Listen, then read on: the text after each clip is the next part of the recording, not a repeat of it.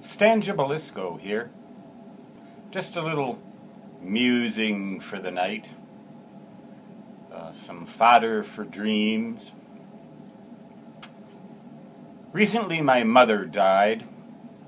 I was unable to get home, even though I knew what was happening. Home meaning Rochester, Minnesota, 650 miles away.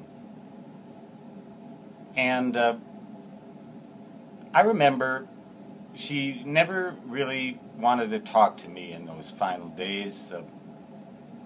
I guess she was just didn't have the energy to even get on the phone.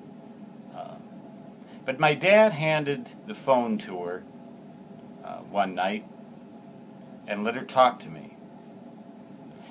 And she said only 2 words in a really cheerful, energetic way.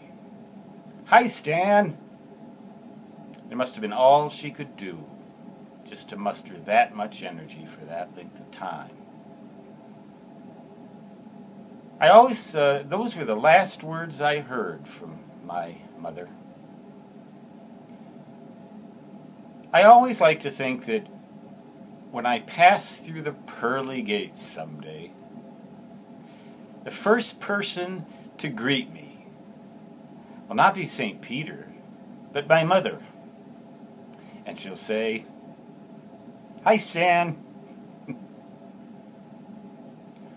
Stan Gibilisco signing off. Until next time, so long.